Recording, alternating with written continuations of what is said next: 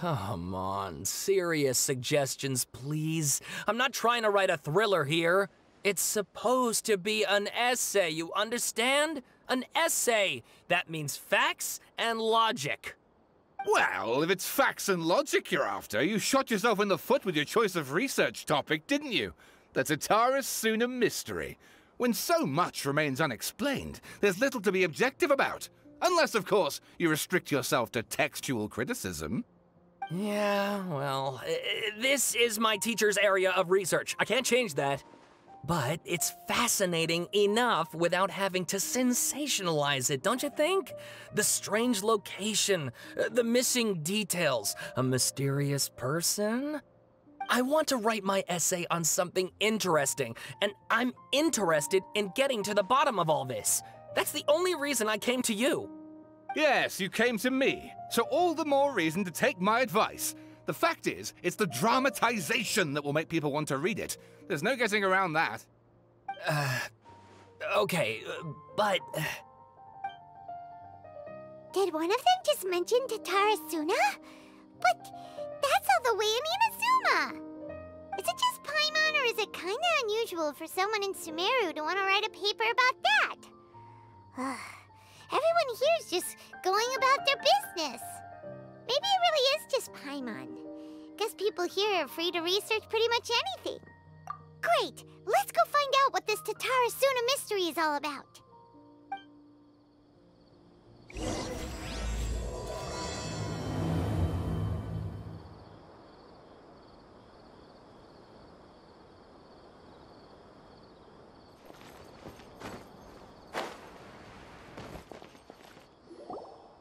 All right, I guess I'll go with my textual criticism and your editorial direction for the first draft. I have a feeling that the missing Kabuki Mono will end up being the main focus of this paper. Ugh, if only we knew where to find that traveler. From what they say about him, this seems like the kind of thing he'd know about. Oh, you're the traveller, you say? Hey, what's with that face? Don't believe us? No, of course I believe you. Actually, I first heard about your great exploits when I was still in Inazuma. This is my first time coming face to face with you and your mysterious silver-haired companion. I couldn't believe my luck, and out of force of habit, I started, examining the evidence. Sorry. Oh, Sawada, for the love of... Sorry, we don't get out much, so our social skills are kinda lacking. Traveler, I hear you've helped many people a great deal and been to many places. Would you be able to tell us about Tatarasuna? Actually, we don't know much about that place either. In fact, we only came over here because we heard you talking about it and wanted to learn more. I see. My teacher chose this area of research as a personal challenge. He said it's difficult to get into because even Inazumans don't know much about Tatarasuna's past. But who'd have thought that...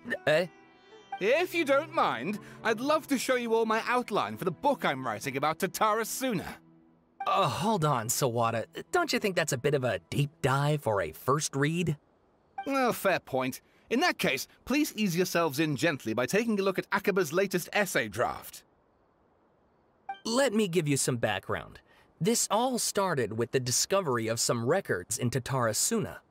The writings mentioned someone by the name of Mikoshi Nagamasa, who crafted a fine blade. But in the end, he threw it into a fire to destroy it, and killed his servant Katsuragi.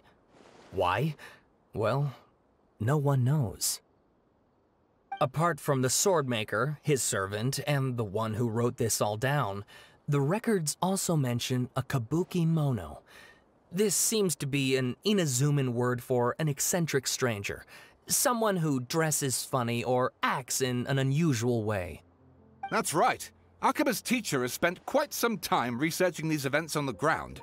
This Kabukimono lived in Tatarasuna for a while before disappearing without a trace. And shortly afterwards, as Akaba mentioned, things got pretty ugly. So first this strange person goes missing, then a murder happens? Seems kind of fishy to Paimon. Yes, my thoughts exactly. So I helped out too. I asked everyone I could think of if they knew anything about what happened back then. And wow! Did I get lucky! Stop shouting! This part's important. I just wanted to make it stand out. It just so happens that a friend of mine works at the Government Records Office. He looked into it for me, and I can now confirm that all the aforementioned individuals did, in fact, live in Inazuma over 400 years ago. Even back then, Tatarasuna was already at the center of Inazuma's smelting industry. The man in charge was a government official named Niwa.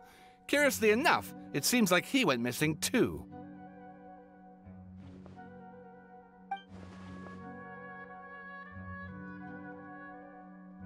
Wait, so there are 2 missing people in this story now? That's right! What's more, Niwa is a name with a lot of history to it. Have you ever heard of the great swordsmith clans of Inazuma? Oh, the swordsmiths? Yeah, like Ishin art and so on? Wow, yes. You really know your stuff. That makes things easier. So basically, this Niwa was a distant relative of the Kaidahara clan, the last practitioners of Ishin art.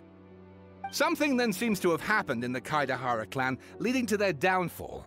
I don't know the details, but taken in light of everything else going on around that time, it makes you wonder whether it's all connected somehow. The Kaidahara clan?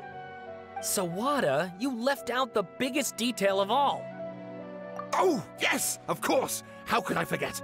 Brace your minds, ladies and gents, for they are about to be blown. Or maybe you won't believe your ears. I wouldn't blame you, of course, because in all my years as a writer, this is by far the most. Get to the point, for Pete's sake.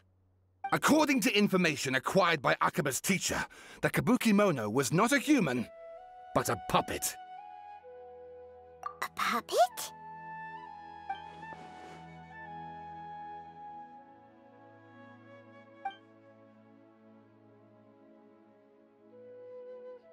Aha!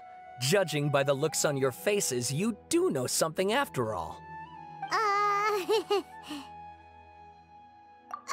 No! Paimon just meant, how creepy. The way you described it makes it sound like a ghost story. I agree, it does. But considering that non-human races in Inazuma are by no means uncommon, spooky events are to be expected. And that's exactly what my book is about. Please, take a look.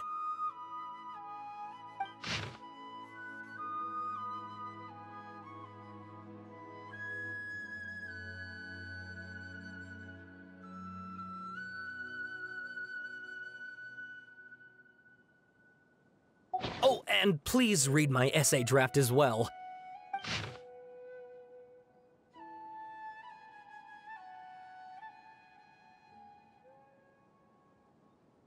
Sawada was encouraging me to follow his more creative approach, but I think essays should be grounded in facts.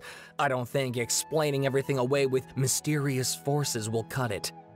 Oh, how about if I plug the holes in Sawada's narrative with political intrigue? Like, I could put a turf war between rival factions at the center of the whole series of events. Wait, you're allowed to just make stuff up? Pretty sure you've gone from essay to guessay there. Akaba, look. Your teacher has researched this extensively. I've reached out to everyone I could think of. Whatever information we have now is all that there is to know. This is as much detail as you're ever going to get. Besides, if there really was a political power struggle going on at anything like the level you seem to be suggesting, what hope would we ever have of finding out the truth? Good point. Okay, back to the drawing board, I guess. Give me some time. I need to find a new angle on this. We have some other stuff to do, so we'll have to say goodbye for now. Good luck with your essay! All right, thank you. If you find out any more info about all this, please do let me know. Thanks so much.